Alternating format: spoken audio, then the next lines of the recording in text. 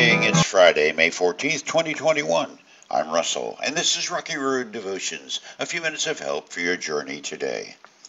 Our devotion today is entitled, How Much is Enough? And our scripture this morning is Romans chapter 13. Wake up, for our salvation is nearer now than when we first believed. The night is almost gone, the day of salvation will soon be here. So remove your dark deeds like dirty clothes, and put on the shining armor of right living. Because we belong to the day, we must live decent lives for all to see.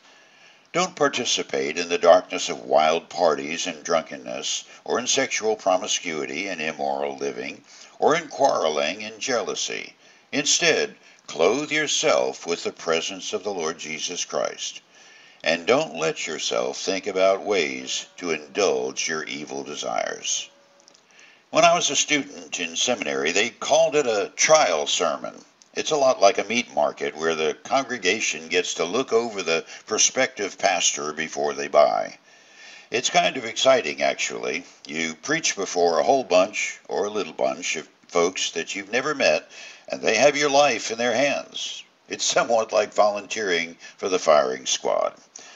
They sent me a plane ticket, and I traveled to Central Florida. The chairman of the pastor search committee picked me up from the airport, and on the way home I found out I'd be staying with him and his wife for the weekend.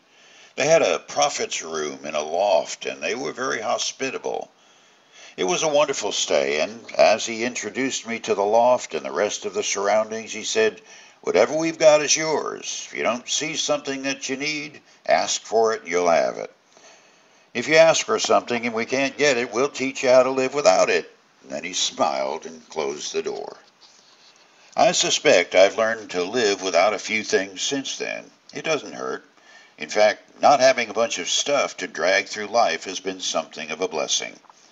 I remember Dr. James Dobson's talking about how when he and Shirley were young parents, his in-laws gave them a swing set for their little children.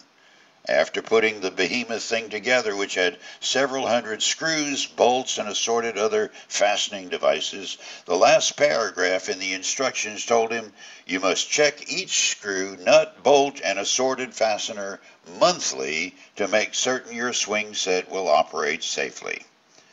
Dr. Dobson realized he was not the proud owner of a swing set.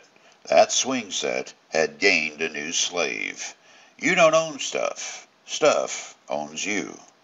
For you today, take a good look around at the stuff that may want to own you, and then decide if the presence of Christ can fit in that scenario. Can you truly be clothed with the presence of the Lord Jesus Christ and at the same time fulfilling every desire of the flesh? You chew on that as you hit the rocky road. Have a blessed day.